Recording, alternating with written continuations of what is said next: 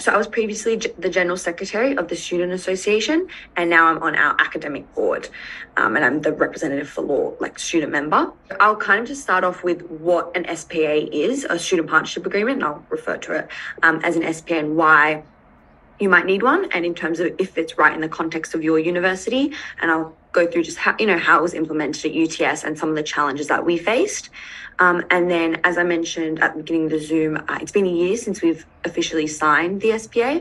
So kind of what the results are a year later and the outcomes we've received from that, and kind of how you can get successful outcomes in terms of, accountability, implementation, things like that. And then if we hopefully have time, just end off with some practical takeaways and actually beginning the process, and also just broader discussion. I'll kind of get into it with the very beginning, straightforward explanation of kind of what a student partnership agreement is, for those who also might not be familiar. So basically, a student partnership agreement is quite a formal agreement that is negotiated between students and the educational institution that you're at. So it might be multiple student groups who come together, and they have some priorities that they would like the university to address. And so what this agreement does is codify all the roles of either the different student groups involved. So for example, we've got the student association, which plays a big role on my campus. We have our student leaders, which are the students that are on our academic boards, our faculty board, things like that. And the third group we had involved is something called Activate UTS. They run all the social clubs and societies on campus. They're more the social hub of the uni. So those three student groups, or which ones are relevant to your campus, will come together, outline priorities, kind of their rights, their responsibilities, their role within the university, and then kind of put them in a formal agreement with the university where it's signed on as kind of codifying what each group's priorities and roles are for the rest of the year, and a kind of a commitment on the part of the uni to not only work towards what priorities are in the agreement, but also meaningfully engage with students as partners in broader decision makers, in the university. So that is a very high level explanation, but we'll break it down a bit. And so right now in Australia, 4 universities, when I last checked, had negotiated SPAs. But our one in New South Wales, I think, was the first to kind of get that up and running. But all SPAs look a bit different. This is kind of just what we've experienced at UTS, how I've run it. So really quickly, I will show you the student partnership agreement itself. I'll take you to a link, but I don't want you to be faced with it's a bit of a formal looking document with all the writing. But at the beginning of the student partnership agreement, we have the purpose. So here, specific to UTS, we've discussed how we, as a university, we were moving into our 2027 strategy, which is basically a strategy that the uni wrote by themselves. It really didn't have any consultation with students. It was called the 2027 plan. As you can imagine, there was a very much corporate side to it, not a lot of engagement with students. It just talks about those things like, lifetime learners. We want to be an innovative uni, but we as students kind of saw a gap that, well, where's the strategy from the student perspective? So the SPA was kind of able to fill that gap. And as you can see here, we connected it to that strategy and its vision and values, but gave our student voice. As you can see, the agreement seeks to engage the student community and deliver on those mutual obligations, which are those priorities I will talk about. And I think one of the most important points for me when we were drafting the purpose was recognizing the role that student representatives play and the importance of seeing students as genuine partners. And so a lot of what you'll see in SPAs, they can be like this sentence really could be put in a document and, forgotten about for the next however many years.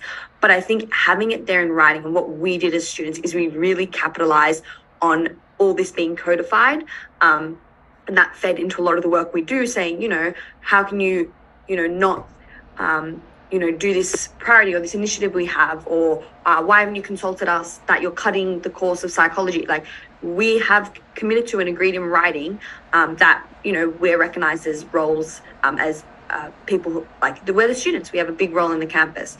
So I think having that in the agreement was actually really, really valuable. Even sometimes more than the priorities themselves, it's having it there in writing as a reference point for any future student leadership initiatives, etc. And just shaping the culture of student leadership at UTS. So it's going backwards. So if I move to the next one, really quickly, just so you kind of get an understanding of why an SPA.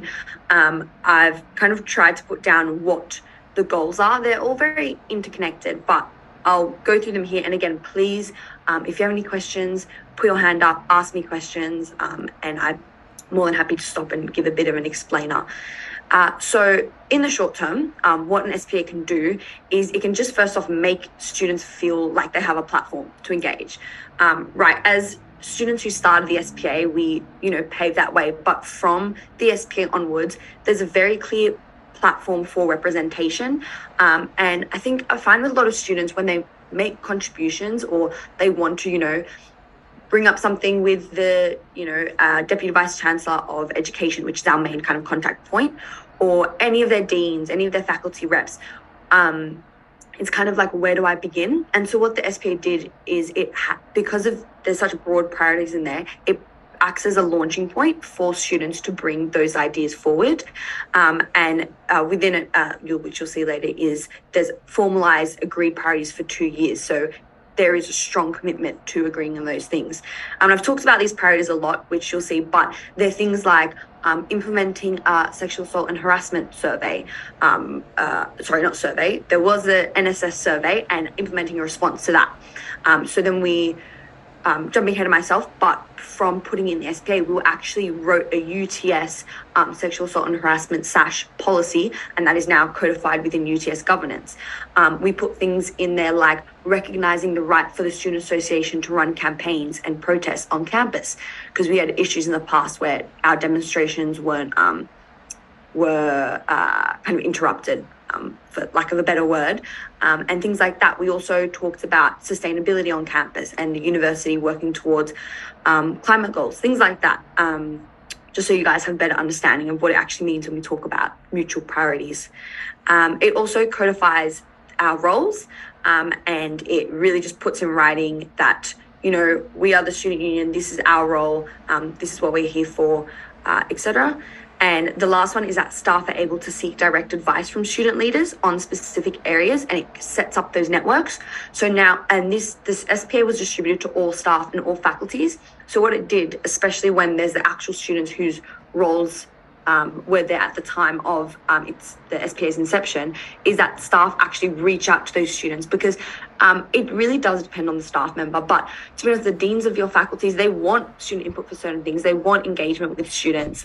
They don't want to be teaching to a unpassionate cohort. They want that engagement sometimes. And it meant that not only did they seek direct advice, but they were kind of encouraged to. And if they didn't, then it would be like well, why didn't you? We've got all these networks set up. We have this entire process set up for you to engage with students, and you chose not to, kind of thing. And that's a bit harsh, but that's sometimes how it needs to be put. And long-term goals, obviously, a culture shift towards student participation and roles in decision-making within the university. Like now, it allows us to engage with external organizations to kind of knowledge share, pass on this information to other people like yourself, so we can figure out, well, what's actually possible and what's feasible when we're talking about student leadership. And it's always nice to have a bit of a precedent. I'll just quickly talk about our journey in the context of why the student leaders on my campus kind of came together and found now a really good time to implement the SPA. So I briefly mentioned how the UTS 2027 strategy was created, but it didn't include any student input or kind of, there was nothing that students had specifically worked on or even asked for. It was based off a lot of secondary data like student surveys, which makes sense, but I think there's nothing that can replace talking to actual students and consulting with students. But just briefly, so when the pandemic began, student leaders were called on to advise about remote learning, and I'm sure everyone at the university experienced that original rush of, are we going online, what's happening? And so the academic board student member for law, which was the predecessor before me, developed a student leadership plan to increase participation and support for student leaders. And so this was separate to the SPA. This was their own kind of idea because, again, we were still kind of in the pandemic at that stage, but there was very much a lack of student engagement. And a lot of our academic boards, our faculty boards, acted kind of as a rubber stamp, and there wasn't that students didn't feel empowered to kind of bring up the things they wanted or ask the hard questions at times. And then in 2021, from this student engagement, we introduced a Indigenous student representative to our academic board, which was a really big feat. It unfortunately shouldn't have to have been as difficult as it was, but for us it was a massive milestone because our university, and I would love to hear what you guys might be like, but we'll get into that a bit later. Our university had something against kind of changing governance rules. So obviously, like, changing the bylaws of the university or the rules of the board isn't an easy thing to do.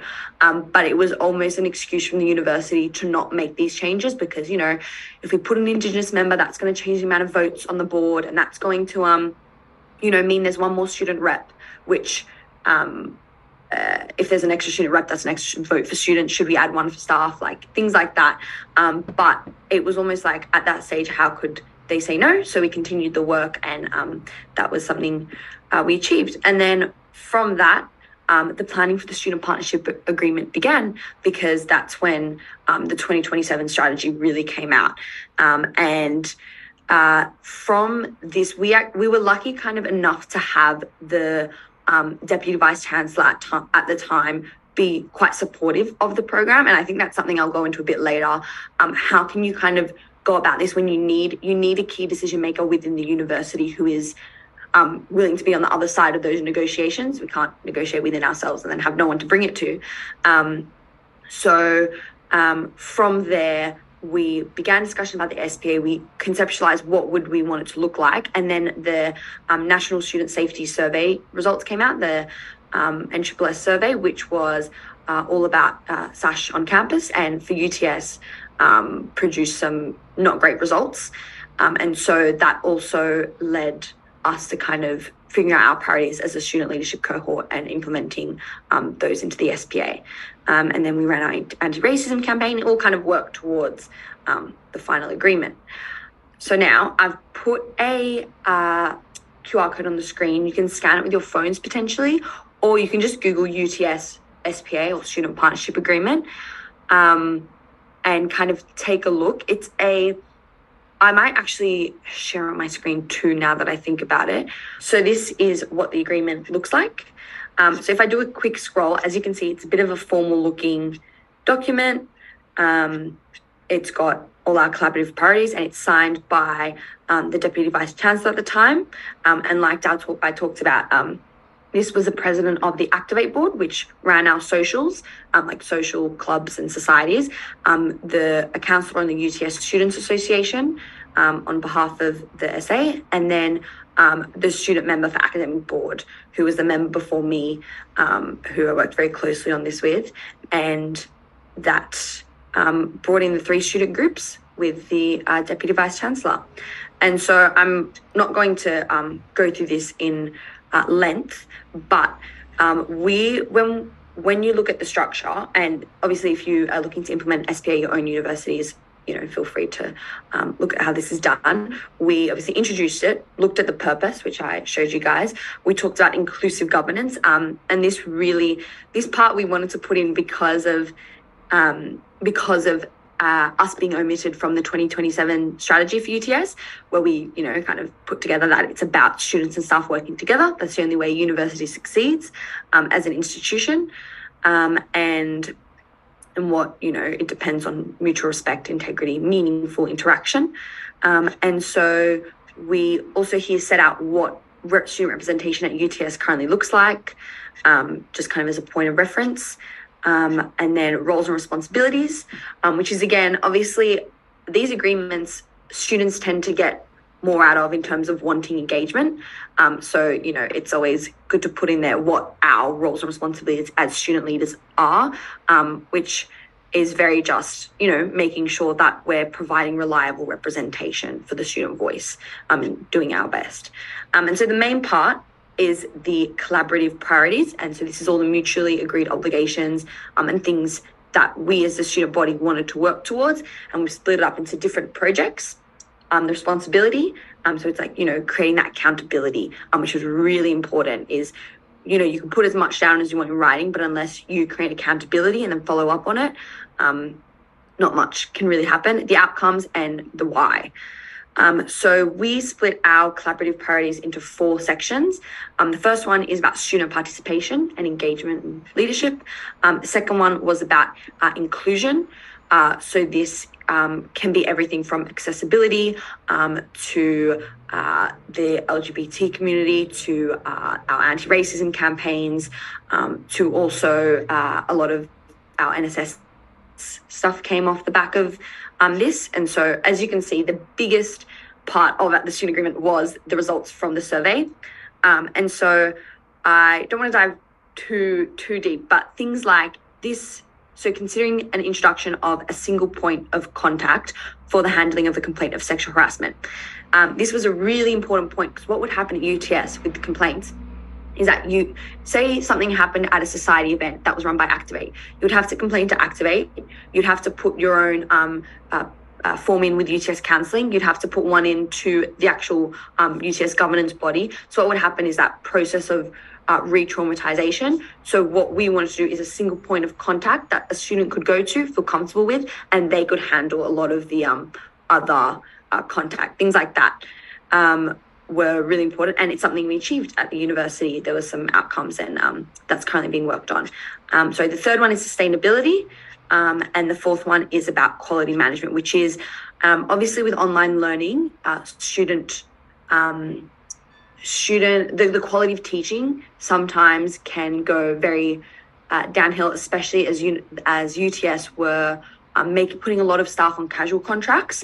So, staff sometimes can't put in those hours, and it just became a situation where the Student Association was running demonstrations and about, staff working conditions or student learning conditions, that kind of situation. And there's one on communication, which is just about communication between students and staff. If I head back to the presentation, I know that was a very big crash course, but just so you have an understanding of what the agreement actually is in terms of its content.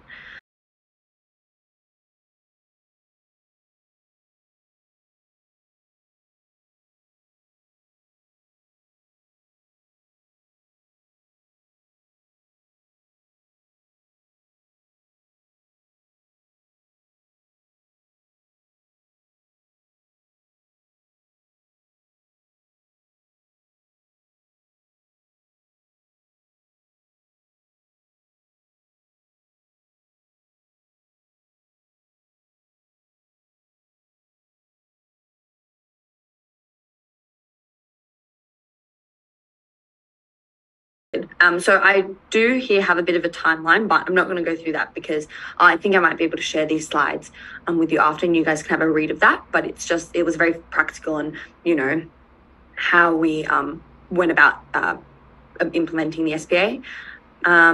And so this part, I think is quite important because I sit here a year later talking about the SPA in a very, great way, and it has done a lot of really good things for students, but I can't underestimate that there were quite a lot of barriers and challenges, which is why I think there's such few SPAs, because it is such a big project to undertake, especially when, we all, I'm sure, believe in student advocacy and student activists and, representing the student body, but for a lot of us, it isn't a full-time job. And especially if you're in a position like a students association or academic board role, the terms are 1 year.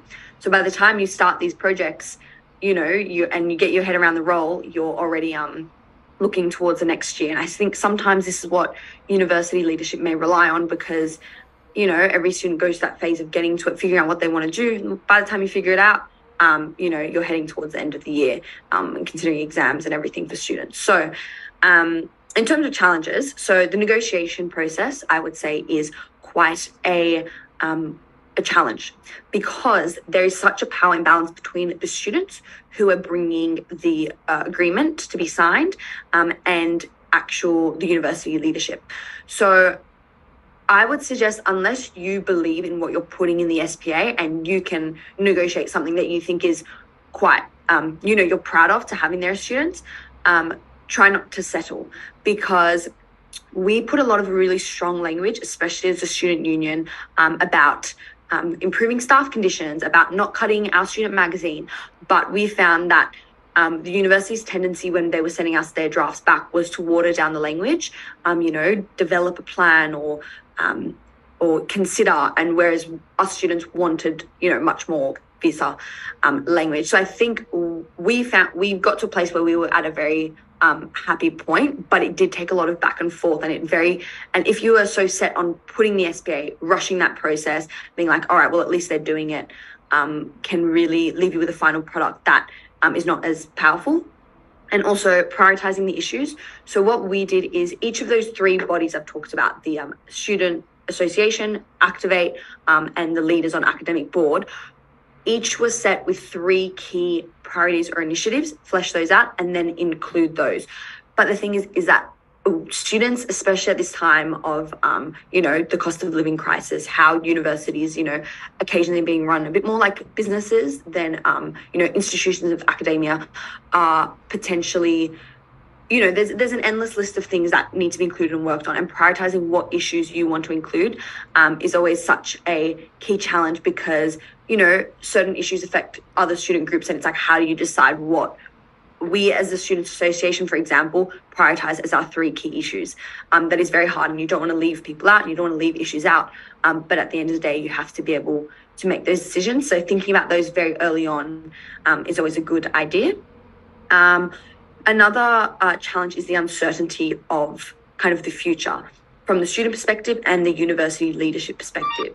For students, we're relying on every student that comes into the role is going to consistently work towards the outcomes of the SPA.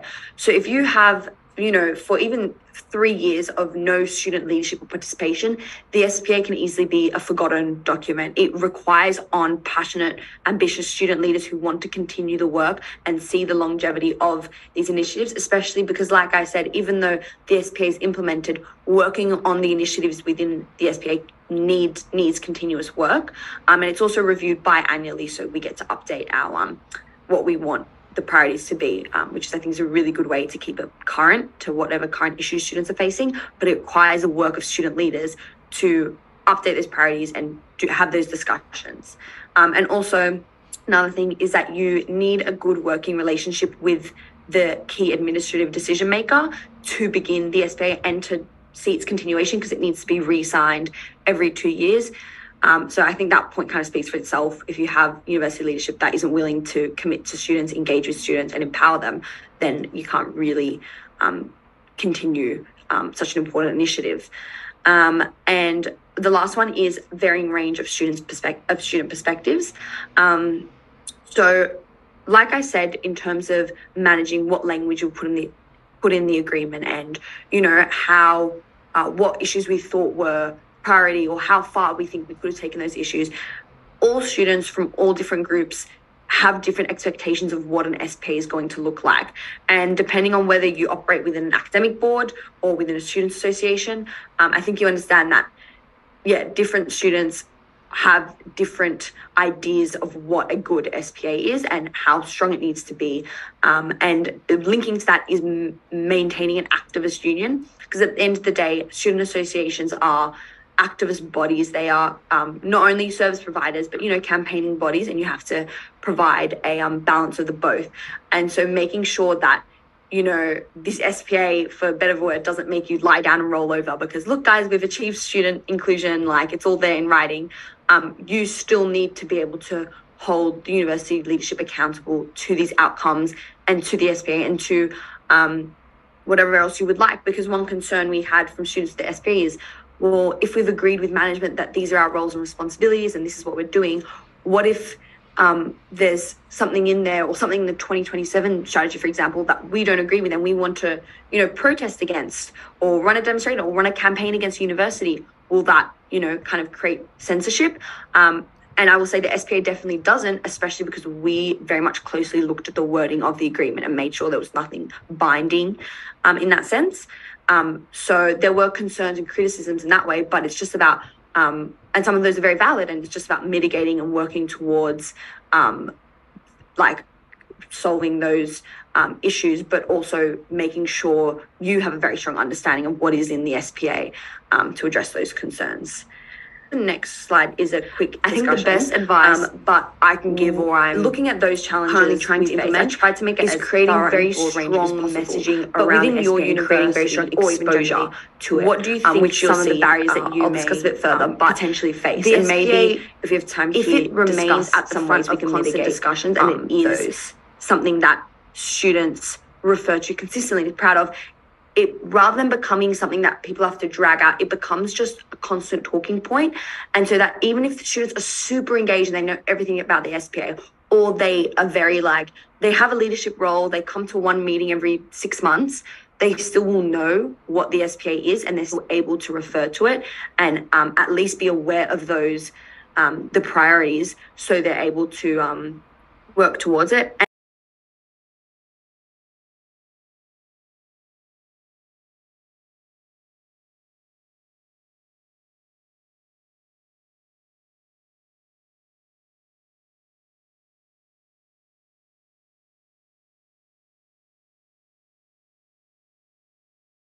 That was also, in all honesty, done with me because I worked on it with the previous law academic board member, and as a law student, as a student was involved, I was obviously considering the role and I love the space. So that's why we were able to communicate and work so closely, knowing that I could continue the work. And I think something also is really important, similar to what you're saying, is a really strong handover always. So even if that person might have not been involved, something we actually put in the SPA, is just quickly refer to, is about about training and creating a comprehensive handover package to support student leaders in their role and give them those key contacts rather than making students work from scratch.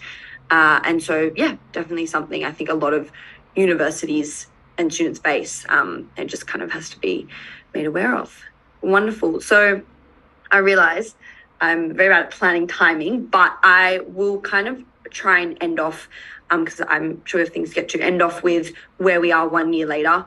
And I've touched on it here and there. So if these, in short, we've made progress on a lot of the outcomes of the SPA. And I don't say it lightly that, just because they were in there, we worked on them. We had different so many different students working on different aspects. So our women's officer was working on the NSS survey and SSS survey results and outcomes. Our welfare officer worked on certain sustainability goals. As a law academic board member, I worked on kind of the student leadership engagement, things like that.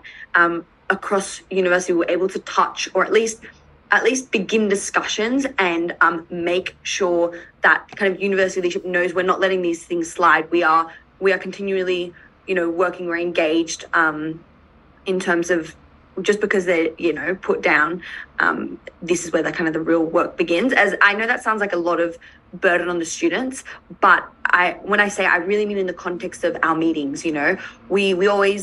Something we always wanted was no exams that are worth more than 60%, because 60% exams is inequitable for some students, because, you get to the end of the semester and you may pass or fail based on one exam. So things like that we include in the SPA, and we'll just make sure to bring up at the meeting. We'll write a paper on it, and we say you committed to this in the SPA to work on, equitable assessments for students, and we're working off that, and this is what we're bringing to you. Things like that. It's become a running agenda point in our student council liaison group. So this is another little committee. They love their committees. But so the UTS council, which is kind of the highest governing body, had one ex officio member from council chairs kind of a student group, and the students communicate to that council member. They bring it to council. So it's actually a running agenda point. Where are we with the SPA outcomes? So it gives students the opportunity to make those contributions, which is wonderful. Like I've been talking about, it's referenced a lot. We make it part of the lexicon of student leadership is, the SPA. And then a big one I really want to just as the final touch on talk about, is our student advisory board that was created as a byproduct of the SPA, which I'll get to. And then obviously it's a really good accountability mechanism for the things that we work towards. So I had a quote from our chair of academic board I got for this presentation, because in a reversal of roles, we need the staff opinion here just to make sure, as a student, I'm not, this and that. But I think they kind of agree in terms of, it helps break down those barriers. It allows us to jointly concentrate on the issues that are really key to the universities, and also defines these relationships. So these are the priorities we had, but I'll move past them, but you can read them in the SPA, and we've done different work on all different sections. And so the Student Advisory Board, which is the final thing I want to talk about, which is a very, very new development as of a month or two ago. And so what happened is, this is our new current Deputy Vice Chancellor. Her name is Kylie. And to be honest, she's one of, I think we're very fortunate at UTS that she is our point person, because compared to some other staff members we may have at UTS, she is really committed to engaging with students. She has children of her own that are at other universities, I think one in Queensland actually.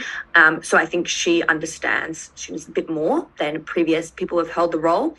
And so the different presidents of the organisations are acting as an advisory board. And what does that mean? Essentially, I've put here, it's not a board in the normal sense of, our faculty boards, academic boards. What it literally is when there is a new student initiative being rolled out, and we have running ones at UTS. So we have a lot coming up about, orientation week. What are we doing about the student experience? How are we addressing ChatGPT? Before any of those papers are brought to academic board, Kylie has to consult the student group. And they're all very capable student leaders who, president of the association. They're all really good at, I think, actually not acting as because there's no voting. It's a board to discuss. And so you can see that the association president has brought in the rising cost of living and how they can support the wider community. We talk, and it's mentioned here that it was as a product of the student partnership agreement, and it's driving towards those priorities we've agreed on, and builds upon those commitments set out. And so Kylie wrote this, or the uni released this media release themselves, and just acknowledging that the group, we're building upon these commitments. It's a very strong, in my perspective, from where we were a couple of years ago, where the university didn't really care or do much, the fact that they're acknowledging that we have commitments and we're working towards them is a step in the right direction. And our social, so activates our social clubs, what the student experience looks like outside of the classroom, and the group meets and they report back to the student body on updates. And so this basically came across as almost a very unexpected product, but something that's been really, really fantastic. And you can see the outcomes, and you can see our academic board, when every time Kylie gets up to speak, she'll refer to one of her the people she's talked about on the student board, and they're actually able to bring that really, really important student perspective. I might leave it at that. I got a quote from her about genuine student partnerships accelerate our experience and engaging with students. But I think that's it, where we can leave it at. I have a discussion question. And I will share these slides. Sorry, I'm flicking through about a practical roadmap of a very short version of how